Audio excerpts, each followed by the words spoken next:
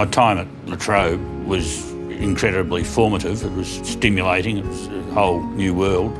The opportunities that opened up, social, sporting, academic. Tony Sheehan.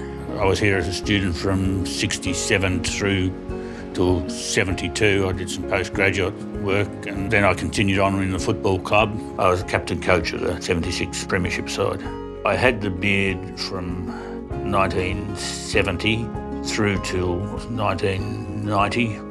What really worried the opposition was the headband. That was worth about 3 or 4 free kicks a week to me, I reckon. Just last week, there are some friends who are here watching the game from who attended and or played in the first game La Trobe ever played in 1967.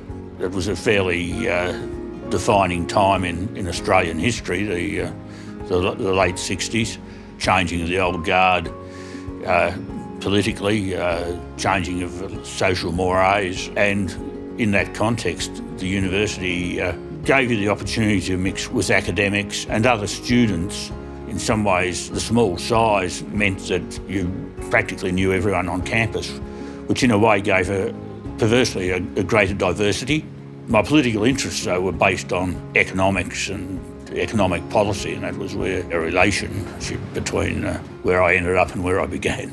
It shaped a lot of my political views for creating social change and advancement, and also provide a sense of context for both social and financial policy of a government. I do speak to first-year students. There'll be extraordinary opportunities to enjoy the friendships because they'll be prime ministers of this country. They'll be leading academics. Don't worry about failure, just get in there and really enjoy it all because the rewards are very rich.